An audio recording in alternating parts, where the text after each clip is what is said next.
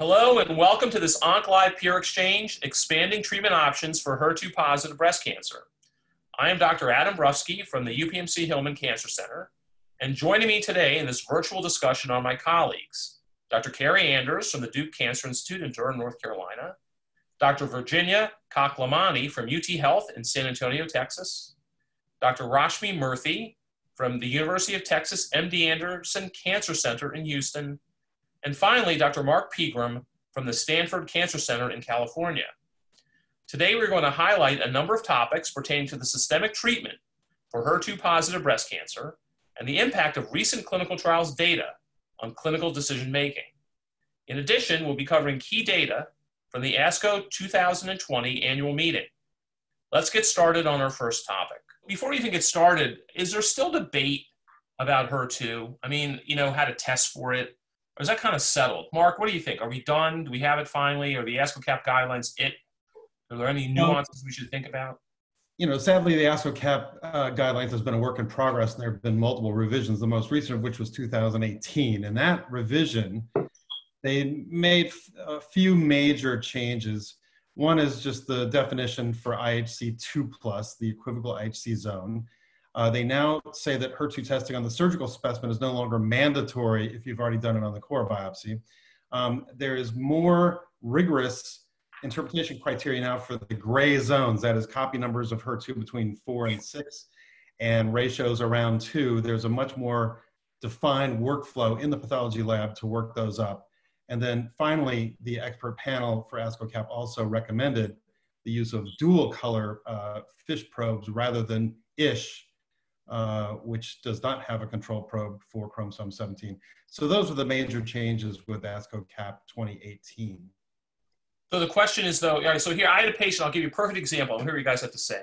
Woman comes in, she comes in probably like a 4-centimeter tumor in her breast, and it's like ER5, PR0. It looks kind of triple negative-ish.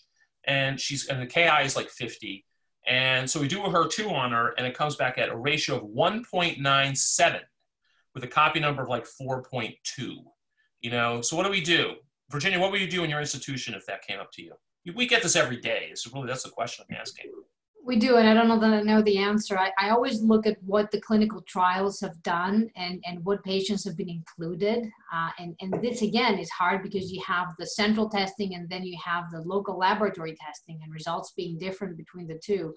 Typically, I'd rather err on the side of giving anti-HER2 therapy than not giving it. But it's really where we still need some data as to what to do.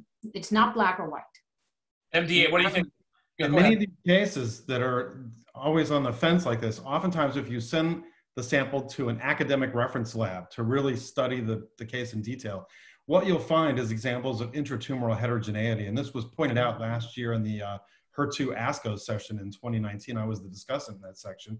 And it showed that in upwards of 10% of the time, there can be heterogeneity. So you can have admixtures of both truly HER2 positive and truly HER2 negative clones in the same primary tumor.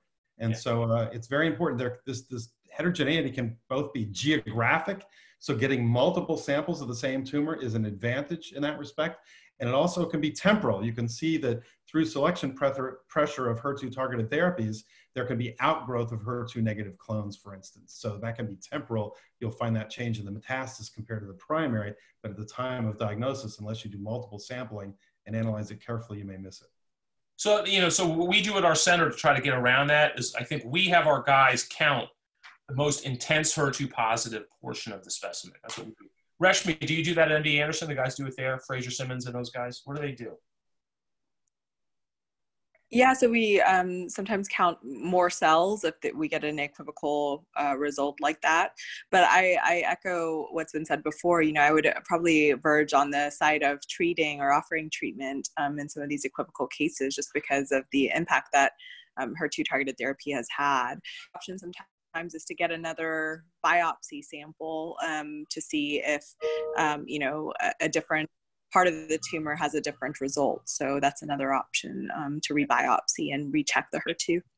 Yeah.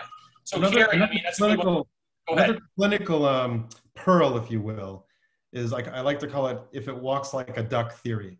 Right. And that is pathologic alteration of HER2 is clinically and statistically significantly associated with higher T stage, positive lymph nodes, high grade, decreased or absent steroid receptor expression, high Ki67, and non-lobular histology, with the exception of pleomorphic lobular, can rarely be HER2 amplified.